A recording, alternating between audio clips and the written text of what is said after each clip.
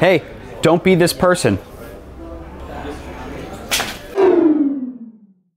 Bookmark this post. Here's how to do it a better way.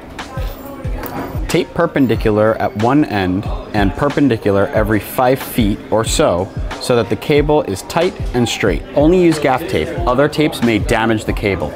Laying the tape over the cable and running it down the cable so that it lays flat with minimal and no added bumps.